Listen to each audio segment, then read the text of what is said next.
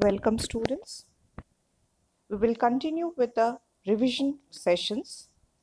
Last class we had started with the revision of the second chapter, that was economic planning since 1950 to 1990. So let us begin with discussing the failures of Green Revolution. Number 1. The Green Revolution was restricted to limited crops and limited areas.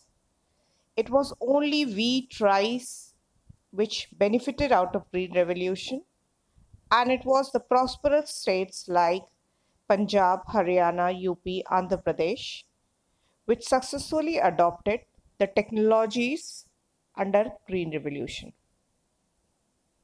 Partial removal of poverty. It did not play a significant role in improving the agricultural output in all regions. Thus, some states continued to remain poor and deprived of its benefits. Neglected land reforms. The Green Revolution is said to have yielded better output or better results if land reform was sincerely implemented before bringing about technological changes. Income disparity between the big and the small farmers continued to increase as the rich became richer and prosperous, and the small farmers could not afford to buy the expensive inputs of Green Revolution. It had a harmful impact on the environment. It led to decrease in the soil fertility due to use of chemical fertilizers. Assured irrigation was continuously leading to depletion of the groundwater resources. Then we come to industries. Planning with respect to industries. The significance of industrial development for any economy. Any economy cannot prosper unless and until the industries of that economy flourish. The significance of industrial development can be analyzed as follows. It provides large-scale employment. 2. Raises the national income of the economy. 3. Promotes regional balances by distributing the benefits of development in hooks and corners of the city. Leads to modernization. It brings about a change in the outlook, the perspective, and techniques of production. Industrial development also encourages the development of agriculture, as it encourages the use of modern tools, equipments, new methods of cultivation, etc. It helps in making the economy self-sufficient or sustainable by helping it to produce all its necessities by itself. High potential for growth. It paves the path for future development by not only encouraging agricultural sector, but also gives a way to the development of tertiary services. Key to high volume of exports. The surplus output which is generated is not only used for self-consumption and meeting the domestic needs, but is also traded. Growth of civilization.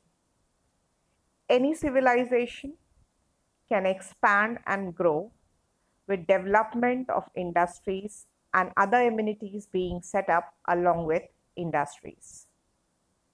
It changes the basic structure of the economy and leads to its historical development to the next stage. Sources of employment. It provides large-scale employment opportunities. Dynamism to the growth process. It imparts dynamism and making the growth process more dynamic. So these were the significance of development of industries in any sector. Now the problems associated with industrial development in India. Sectoral imbalances. Agriculture and industries fail to cooperate with each other.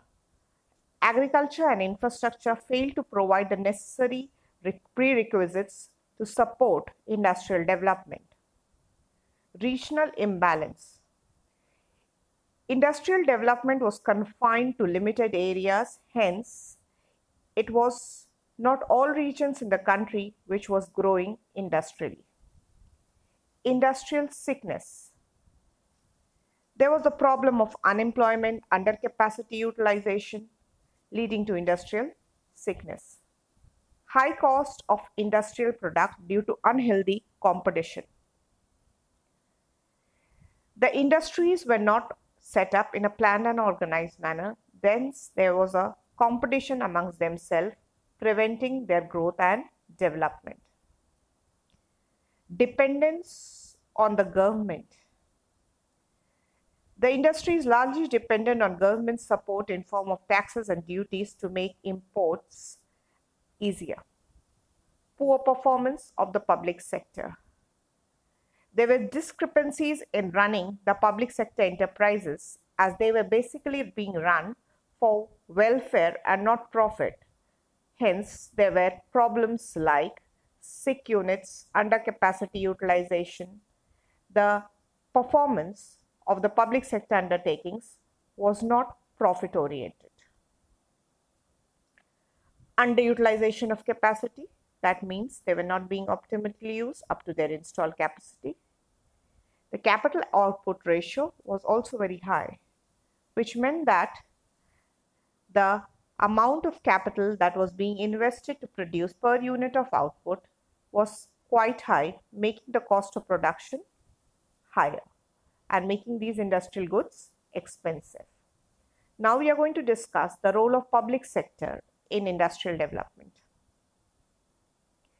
The public sector comes forward to promote industrial development and takes a major responsibility of industrializing the economy due to the following reasons. Lack of capital with the private entrepreneurs. Private entrepreneurs are deficient with the capital resources for setting up heavy, large-scale industries which cannot be afforded by them, like atomic energy, defense, railway, etc. Lack of incentives among the private entrepreneurs due to demand being limited. There are certain goods whose demand is limited, and in this case, if the private entrepreneurs invest in such industries, the lack of sale would lead to closure of these industries. There are many goods which are being produced for welfare. The basic goods like your food grains, etc., which are being purchased by the government in large scale and being provided at cheaper rates to the BPL category. If the private sector invests in setting up these industries of marketing and processing, they would be at a loss. Socialist pattern. The main aim of the government was to generate welfare and not profit. Private sector cannot enter into areas where there was no returns or higher profits, as they would not be able to maintain their cost of production. Development of infrastructure. Basic infrastructure is required for setting up any industry, which was lacking. Hence, it was the government who had to take the first step forward in bringing about industrialization in the country. Development of backward areas. Underdeveloped and backward areas could be only developed by the government, as the private entrepreneurs will not take up the initiative to bring about industrialization of these areas. To prevent concentration of economic power. Private entrepreneurs leads to concentration of wealth and power and assets into few hands. When the government owns these resources and manages them for public welfare, it leads to decentralization of wealth, assets, and power, and leads to more equitable distribution of wealth and income in the society. To promote import substitution. The aim of the government was to promote those industries which would help in producing goods and commodities which were being imported in large scale and make the economy self-sufficient. So this was all related to the role of public sector in bringing about industrialization. In the next part, we would continue the lesson further. Please take care and stay safe. Thank you.